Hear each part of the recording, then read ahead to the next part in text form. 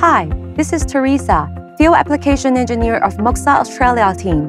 Although new technologies and standards like IEC 61850 are default choice for greenfield projects, we still have a large amount of previous generation systems that will be in use for decades ahead. Also, in some cases, legacy technologies are more suitable due to cost and proven effectiveness considerations. In this video, I'm going to demonstrate a Moxa industrial gateway that can bridge systems with different communication protocols. In particular, we will look at how to convert DNP3 and Modbus, which are common protocols used by electric utilities, into IEC 61850 MMS, which is the preferred protocol for modern digital substation. MGate 5119 support multiple protocols, but only one pair of protocols can be configured at a time. So I will demonstrate two scenarios. In scenario 1, I will connect Modbus TCP server device to MMS client. Therefore, MGate will act as MMS server and Modbus TCP client. And in scenario 2, a DNP3 outstation will be connected to MMS client. So MGate will be configured as MMS server and DNP3 master. Let's start with the first scenario and take a look at the equipment we have. This is MGate 5119. It has a compact size, thin rail mounting, and come with 2 Ethernet ports and 1 serial port with 2 kV isolation to connect devices.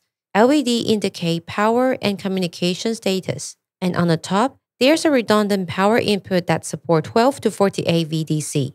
In our first scenario, we are going to communicate with the Modbus TCP device. This modular remote I/O from Moxa called IOThings 4510 acts as a Modbus TCP server and is connected to MGate through this switch. IOThings is equipped with several I/O modules, one of which has analog inputs, which in turn are connected to these knobs below. On the other side of protocol conversion, MGate is connected to my laptop, which runs Omicron IED Scout as MMS client. So I will configure MGate to pull analog inputs with Modbus TCP, then converted it to MMS and report back to IED Scout. Let's start by checking the configuration of IOThings 4510. After logging into Web User Interface, we can see System Information Dashboard with essential parameters. To see input-output status, you can click on Module and I/O. The knobs are connected to Analog Input Module, Channel 0 and 1. These are the current values. Now, let's navigate to Protocol menu and click on Modbus to check which registers are currently configured to store value of these analog inputs. Looks like scaled values are stored in input registers, which are accessed with function code 04, starting from address 3104. Each input channel uses 2 words to store its value. So with 8 channels on this module, we need to read 16 words in total. Now that we know which Modbus address and function code to use, let's configure MGate 5119 to read analog input values and map them to text. First, I need to set up proper roles for MGate. This is done in Protocol Conversion menu under Protocol Setting. Here we can set up MGate as MMS server and Modbus TCP client by selecting proper roles of end devices that we are connecting. Once that is done, I can navigate to Modbus TCP client section to configure protocol parameters. Here, I click Add to configure a Modbus command that is going to be used to pull IOThings 4510. I will give it a name, which as you see is used as prefix for tag names. Key in IP address of IOThings, select function code 04 with address 3104 and quantity 16, and set data type to flow to read all 8 analog input channels. I leave trigger and polling interval as default, so MGate will send this command once per second. After clicking OK, I can see that the command is successfully added, and I can submit the Modbus configuration. Next, let's navigate to IEC 61850 server manual to configure the other side of the communication. As MMS server device, MGate has to have an IEC 61850 data model. It can be predefined in an SCL file or created using this user interface. I will use the second option in this demonstration. There are several parameters in basic setting category that I need to define, including IED name, access point name, logical device, and subnet name. In a real project, These values follow overall substation configuration, described it in SCD file. By default, there are only two mandatory logical nodes called LLN0 and LPHD. To represent analog inputs of IOThings 4510, I need to add appropriate logical node. In this example, I will use generic process I/O logical node class with two analog input data objects. For easier access to analog inputs momentary values, I will add both magnitude data components of both data objects to dataset under LLN0. With that, I can submit data model setting and proceed to data mapping. The window on the left has MMS data model that I configured, so I can navigate to GGIO logical node that I created and select magnitude data attribute of analog input 1 data object. In the window on the right, I select Modbus TCP tag that I created during Modbus command configuration. Once elements on both sides are selected, I can simply click the data mapping button to link both together. I will repeat the same steps for analog input 2. And the final step of MMS configuration is to specify an MMS client that will connect it to MGate. This is going to be my laptop with MMS client software, so I will give it a name and put IP address of my computer. To examine the result, I will use IED Scout software from Omicron, which acts as an MMS server. First, I need to establish MMS session to MGate using its IP address. Then, expand the Dataset tab to quickly find magnitude of analog input. I can drag this to objects to activity monitor to observe them. Once I turn the knobs, we can see the value change accordingly. These confirm that we successfully connected Modbus TCP server device to an MMS client using MGate 5119. For troubleshooting purpose, MGate provides several functions. You can navigate to Protocol Status menu under System Monitoring and use TechView to see all data that MGate gets from Modbus TCP server device. These include values and timestamp. Modbus TCP Diagnostic menu shows active Modbus connections and packet counters. And if you need to verify actual Modbus exchange, there's a Modbus TCP traffic menu where you can start real-time traffic capturing, observe packet in this window, or export capture file for further analysis. Let's move on to second scenario and convert DNP3 to MMS. I'm going to connect to another end device that acts as DNP3 outstation. This is Schneider Electric RTU called SCADA pack, and it has several built-in inputs and outputs. This bottom is wired to binary input channel number 8 of the RTU. So we will use MGate to establish DNP3 session to this RTU, get status of binary inputs, and report back to our MMS client running on the laptop.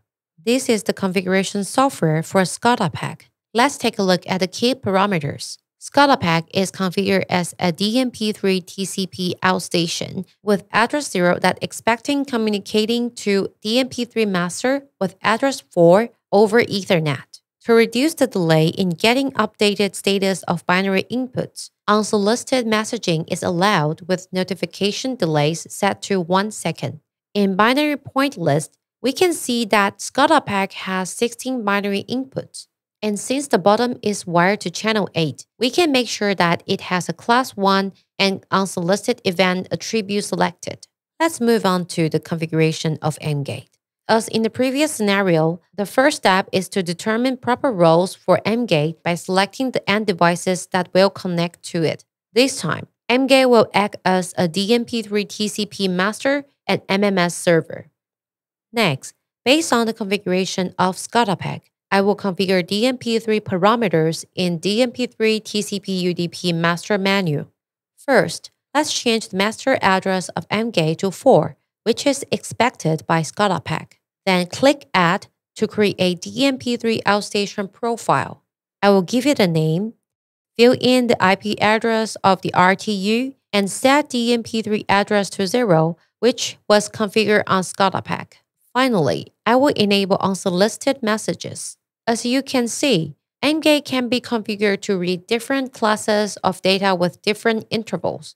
Class 1 polling period is 5 seconds by default, but we should see a change earlier based on unsolicited messaging. Next, I will add DNP3 objects. Select binary inputs from 0 to 15, and finally click Submit to activate the setting. To confirm DNP3 settings, we can open TechView and observe newly created text. Same as in previous scenario, the second half of configuration is setting up MGate as IEC 61850 MMS server. I will again use local SCL generator to define data model, keying similar basic setting like IED, access point, logical device, and subnet name, and add new logical nodes to represent binary inputs of the RTU. I will use generic process I/O class as type of logical node again, but this time I will use single point controllable status output data object. Similarly, I will add the status value data attribute of this object to the dataset, which then could be used in a report. MMS report is a functionality of MMS protocol that allows server to notify client about data change without relying on periodic polling. In a sense, it is equivalent to DNP3 unsolicited response. So let's add a new report, give it a name, description, set report ID, and select previous created dataset. Here, I choose an unbuffered report to shorten the response time. In the trigger option, I select data change to have MGate sending a report every time the binary input status change. Finally, click Submit to finish the configuration of the data model. The last two steps of MMS configuration are mapping data objects and specify the MMS client. I need to select the STVal data attribute in the left window and binary input 8 tag in the right window and press data mapping to link them together. For MMS client, I will use my laptop again, so same name and IP address can be used. Clicking Submit activates the configuration. Let's check the result using ID Scout to connect to MGate using MMS again. This time, we will observe communication in two ways. One is by polling an object, and the other is receiving MMS report upon data change. To do that, I will drag both dataset and report into Activity Monitor.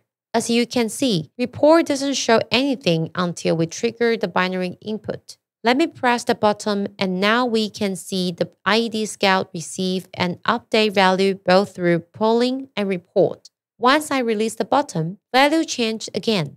To better understand underlying communication, let's use sniffer function while pressing the button several more times.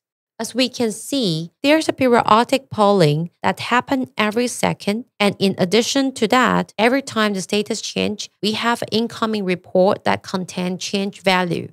Back to MGate 5119 user interface. We have several features to assist in troubleshooting.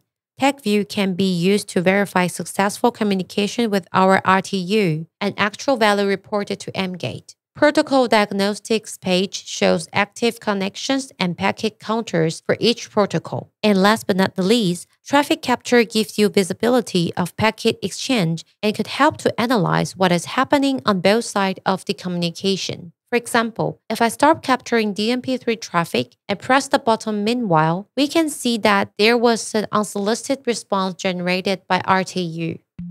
Industrial protocol gateways are useful communication tools for projects that have a mix of different technologies and devices. They are especially handy for integration and migration of existing automation system to IEC 61850-based substations. In this video, we only cover conversion between DNP3, Modbus, and MMS protocols. However, Moxa MGate series support much more protocol combinations to fit different applications from a variety of industries. To learn more and pick a right solution for your particular scenario, please get in touch with your local Moxa representative. I hope you enjoyed the video. Thanks for watching and see you next time.